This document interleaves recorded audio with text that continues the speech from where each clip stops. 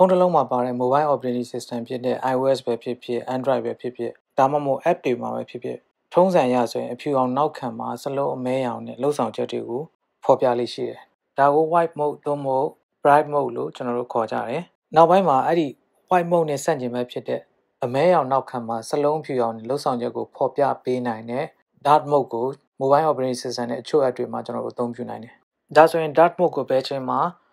ဘာကြောင့်ကျွန်တော်တို့အသုံးပြုသင့်တာလဲဆိုတာကိုကျွန်တော်ပြောပြပေးသွားမှာဖြစ်ပါတယ်။ပထမဆုံးချက်ကတော့ဖုန်းကိုအမှောင်ထဲမှာသုံးမယ်ဒါမှမဟုတ်အလင်းရောင်ကောင်းကောင်းမရတဲ့နေရာမှာအသုံးပြုမယ်ဆိုရင်မျက်စိကျန်းမာရေးအတွက် dark mode ကိုကျွန်တော်တို့အသုံးပြုသင့်တယ်။အဲ့လိုမှမဟုတ်ဘူးဆိုရင်တော့ white mode နဲ့ပဲအသုံးပြုသင့်တယ်။ဒါတော့ bright screen တွေကြောင့်အမေရိကအရွယ်ရောက်ပြီးသူတွေမှာဖြစ်လေရှိတဲ့ digital မျက်စိနာရောဂါနဲ့ပတ်သက်တဲ့အချက်လက်တွေပဲဖြစ်တယ်။အမေရိကအရွယ်ရောက်ပြီးသူတွေမှာတစ်ရက်ကို average 17နာရီအထက် screen time ကိုသူတို့အသုံးပြုကြတယ်။17နာရီထက်ဆိုတဲ့နေရာမှာTV ကြည့်မယ် mobile သုံးမယ်desktop computer သုံးမယ်စသဖြင့်ပေါ့နော်။ဒီနေ့ကို17နာရီထက်သုံးတဲ့အတွက် digital eye strain လို့ခေါ်တဲ့ digital မျက်စိနာရောဂါနဲ့အတူဆက်ဖြစ်ပွားလေရှိတဲ့ level တွေပခုံးတွေညောင်းတာတို့ dry eye လို့ခေါ်တဲ့မျက်စိခြောက်တာတို့ headache ကျွန်တော်ဒီခေါင်းကိုက်တာတို့ blur vision ဒီအမြင်အာရုံတွေဝေဝါးတာတို့စသဖြင့် bright screen တွေကြောင့်ဖြစ်တဲ့ digital မျက်စိနာရောဂါတွေပဲဖြစ်တယ်။ဒါကြောင့်ကျွန်တော်ဒီ bright screen ကအမြဲတမ်းမကောင်းဘူး။အထူးသဖြင့်အမှောင်ထဲမှာဒါမှမဟုတ်အလင်းရောင်ကောင်းကောင်းမရတဲ့နေရာတွေမှာဆိုလို့ရှိရင်ကျွန်တော်ဒီ dark mode ကိုအသုံးပြုပြီးတော့ဖုန်းကိုသုံးမယ်ဆိုရင်ကျွန်တော်တို့ရဲ့မျက်စိနာရောဂါတွေကိုအနည်းငယ်သက်သာစေတယ်။နောက်တစ်ချက်က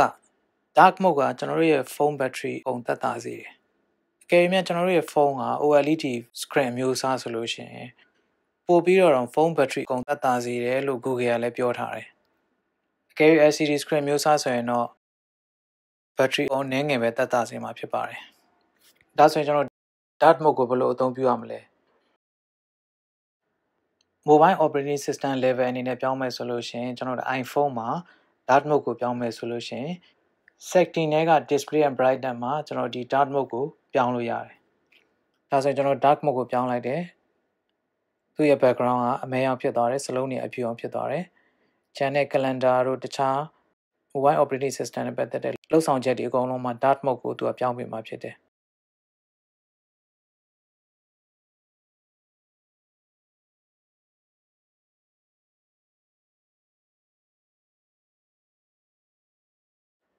Android phone တွေမှာဆိုလို့ရှိရင် Android version 9.0 က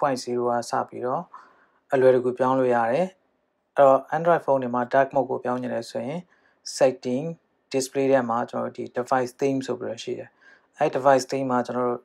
light ပြောင်းမလားဒါမှမဟုတ် dark ပြောင်းမလားစသဖြင့်ကျွန်တော်ရွေးလို့ရတယ်။ dark ဆိုရင်တော့သူက dark mode ကိုပြောတာဖြစ်တယ်။ light ဆိုလို့ရှိရင်တော့ white mode သို့မဟုတ် bright mode ကိုပြောတာဖြစ်တယ်။ဒါကတော့ mobile operating system level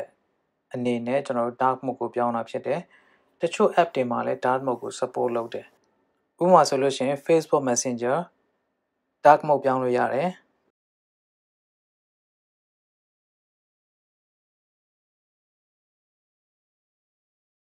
Viber မှာလည်း dark mode ကိုပြောင်းနိုင်တဲ့ feature ပါတယ်။